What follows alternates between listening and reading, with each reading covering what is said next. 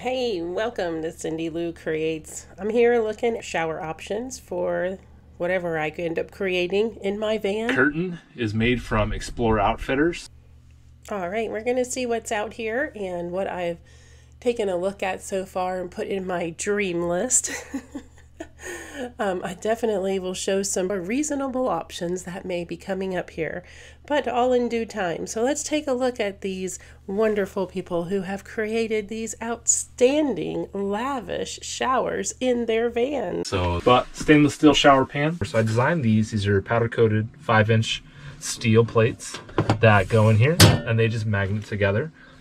Whoa, now this looks very stealth, but you have to put like a hole underneath to catch all this water, but very cool. Bench lid. The inside is waterproof. Mold resistant shower curtain, and these hooks in the ceiling are very popular. Shower head is attached to the kitchen sink and strung across over to the shower and used, and she is just so cute. Notice that there's a drain in the floor right here, and that's where my shower actually drains out. So the shower itself is actually located in this drawer. Latch, pull it out.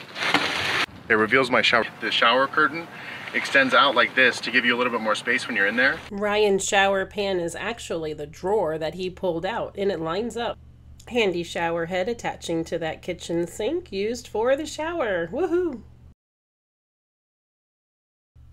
I like this one being dual purpose here. Well, actually 3 purposes. It's a seat, a toilet, and a shower. So that is pretty cool.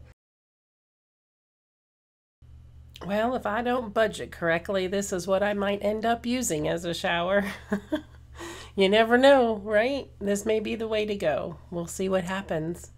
Well, guys, thanks for watching another video. I am so happy that you guys are here. Sparks, you guys are the one that ignite adventure in me to keep this channel going.